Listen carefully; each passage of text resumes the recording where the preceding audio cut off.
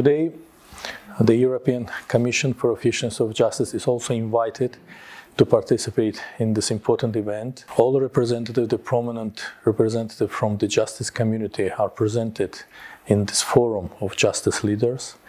We pay tribute to the initiative of the Ministry of Justice of Latvia to organize such an important event devoted to the future of the justice system across Europe.